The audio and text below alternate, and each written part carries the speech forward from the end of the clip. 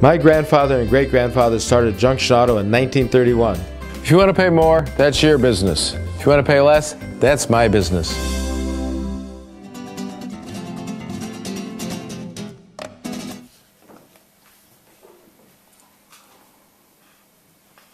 Whoa, when did we get a costume shop in Chardon?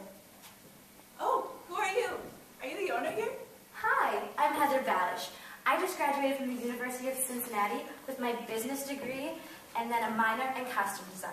This is my shop. It's always been my dream to own my very own costume shop right here on the square. Well, why Chardon? I mean, you don't exactly have the best weather.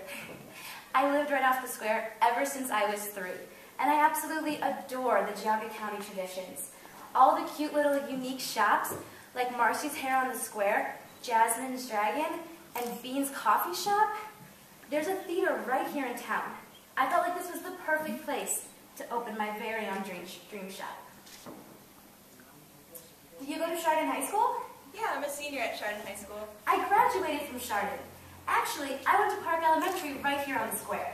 Really? So I guess you know about the Maple Festival next weekend? I love the Maple Festival. What exactly is it? You don't know what the Maple Festival is? Everybody should know what the Maple Festival is. I mean, I just moved here this week, so kind of new. The Maple Festival is my favorite time of year. There's so much to do. There's the Ring of Fire, and there's the sugar rush from all the maple stirs, and as much fair food as you can eat. Well, what else can you do there?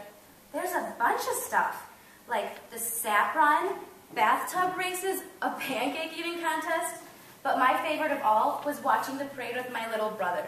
Him collecting all the candy and balloons, the crazy floats, silly costumes. I even twirled baton in it when I was little.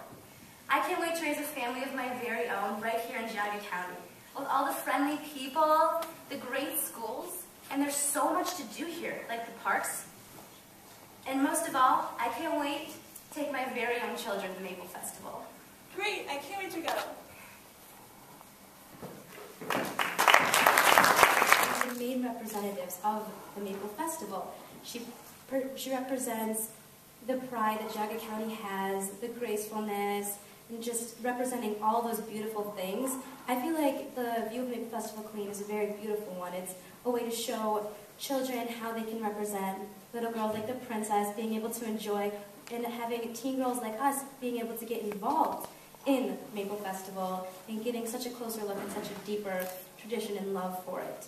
To add to it, doing more publicity things, like just going to all the festivals is such a great experience, teaching so many people about all the great things in Geauga County and all the great things that we have at the Maple Festival.